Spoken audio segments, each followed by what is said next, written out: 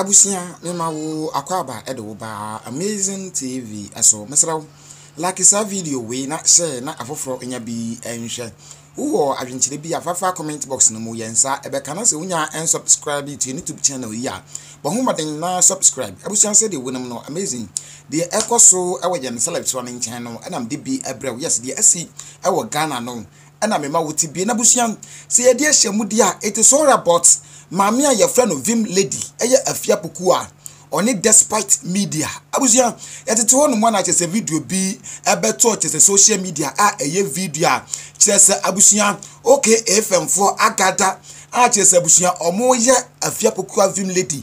Nina say, almost what jacket to Akasia, so on Yakat to Juma. What 2 quarter bruchire and I just was sorry.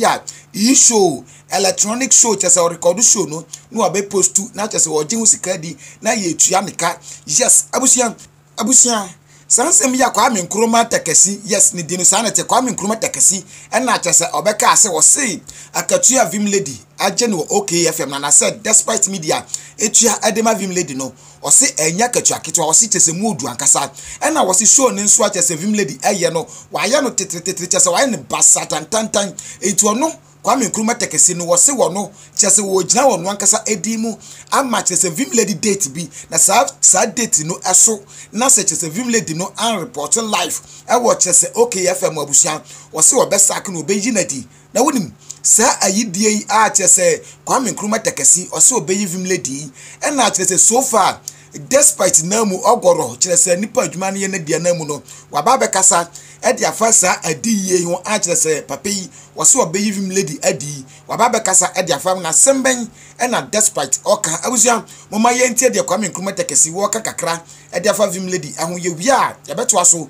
e wo despite aside ya hwe dia koso ha okay fam ya nyan yi show ha Dabi Esa 2010 October e ba ya yi show enti Fred ofa wa adwuma ne se Kwame Nkrumah ne morning show fo ne se yenye yi show ejasu ya mfa se beye yi show mem na me ya Ghana decide ba me yi show Dabi aha enti wo 2 weeks de gene ho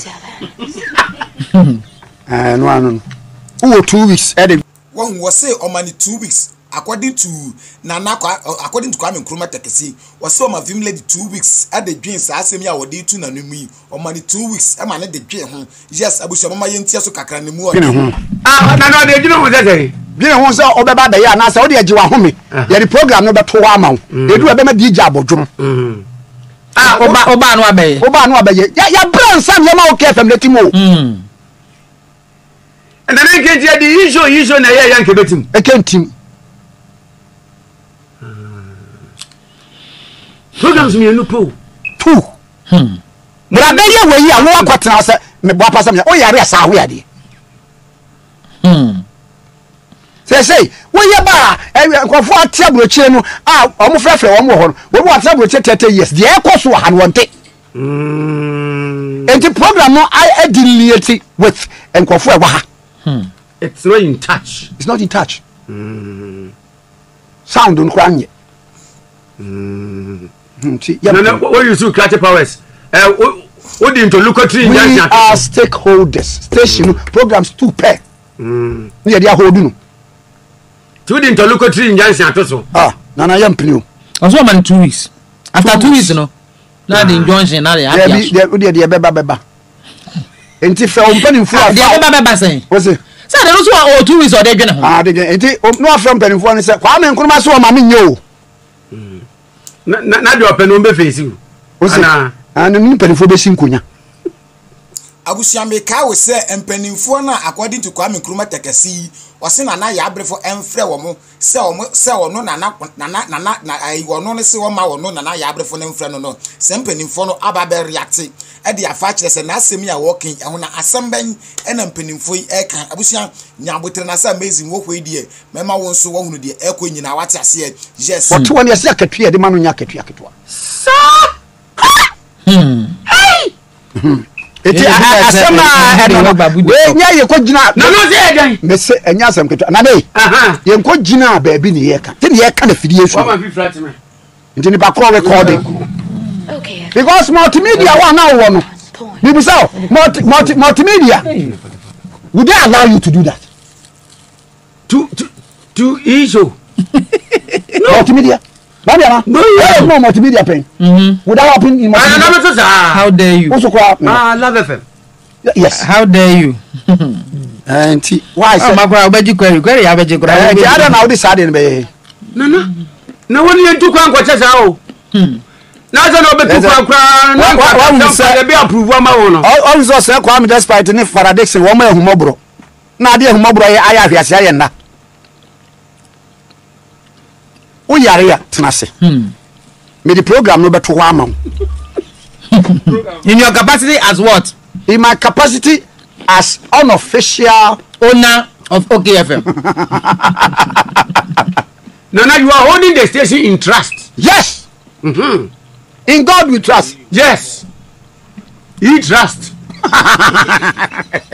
Oh, the abusia woni bibisa atwetwe ya chese omusi vim lady na chese omo chese omo share 2 weeks say on report to our Ghana life e chese live television no abusia sansensemi ayade say despite a chese adwuma no aye ne dia no despite na mu ababe kasa na asamban e na despite nso oka mesraw like say video we na share na afoforo enya bi enhwe na chese yankonkotwe de despite nso na ni abre ne ho chese woka e dia fa chese enkrofo yi omo gang a chese omo gange e dia ti a kire se ayivim lady no mama yanhwe de despite na mu nso eka e dia fa ho like na say na afoforo enya bi enhwe abusia after say video yi e call viral video ya ehwe yi a video ya ehwe yi after say e call viral no e na kire se despite na mu atwe pen.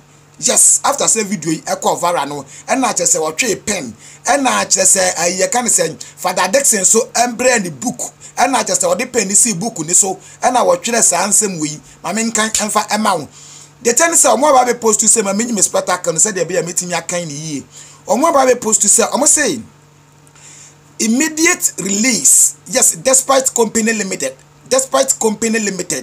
immediate release. Management of Despite Media has taken notice of the recent comment by Kwame Nkrumah Tikese making waves within the media space about Afia Pokua Vim lady. Management wishes to inform the general public that it is aware of Afia Pokua's absence from the countries as well as a virtual Jasu program. Yes, having approved and sanctioned same. As an organization, it is within our right to grant a staff leave with or without salary depending on the circumstance, and this is no exception. Abusia mamento so enkan emfa emma na ensamne de edoso. Omo say Kwame Nkrumah Tikese's personal opinion, or say Kwame Nkrumah Tikese's personal opinion on the matter or comment probably made without a malice, or say does not in any way represent the position of management or the agreement or the agreement reached with Afia Pokua on her absence and virtual program. Abusia mamento so enkanya mfama ne doso. Abusia omoto aso etwere say omo say we wish to assure our loyal listeners that their best interests will always be considered in every decision taken now. Yes, in every decision taken now and in the future. We will, however, take this opportunity to thank all our loyal listeners, staff, and other stakeholders for being part of the Despite family. We are most grateful. Thank you. According to Despite Media. Mamemfa wo NC ha say